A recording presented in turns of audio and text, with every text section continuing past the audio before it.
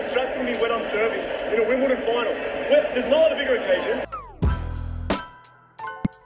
At the Wimbledon final of 2022, the finalist Nick Kyrgios allegedly accused a fan that she is drunk and is continuously distracting him. Now the girl has decided to pull legal action against the player, and had even announced that all the money she will get after winning the case will go to charity. So why did Nick Kyrgios accuse the fan? We'll talk about this in the video, but before proceeding further, make sure to subscribe to the channel and press the bell so you do not miss any updates. Let's dive into the details.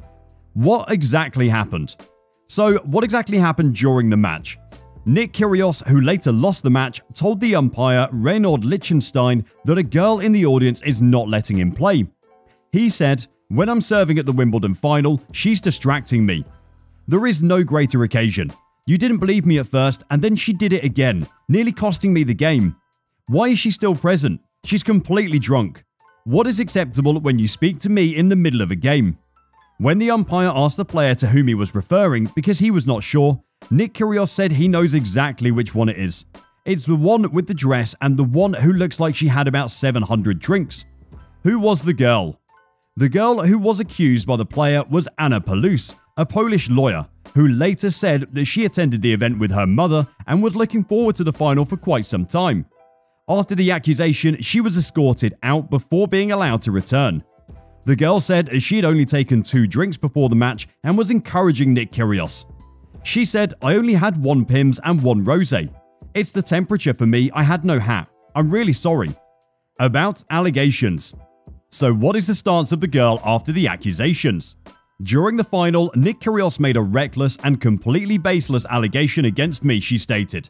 "Not only did this cause me significant harm on the day, resulting in my temporary removal from the arena, but Mr. Kyrgios' false allegation was broadcast to and read by millions of people around the world, causing me and my family significant damage and distress.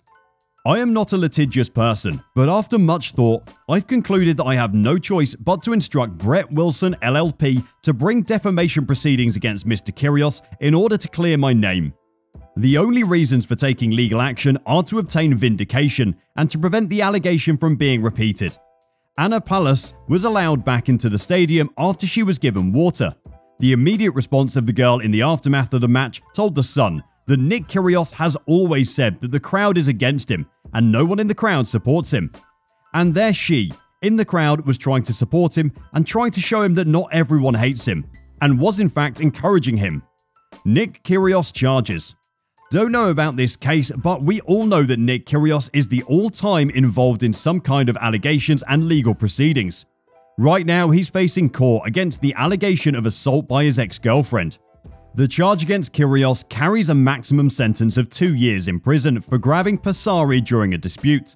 While Mr. Kyrgios is committed to addressing any and all allegations once they become clear, taking the matter seriously does not warrant any misreading of the process Mr. Kyrgios is required to follow, Kyrgios' lawyer Pierre Johannesson said in a statement.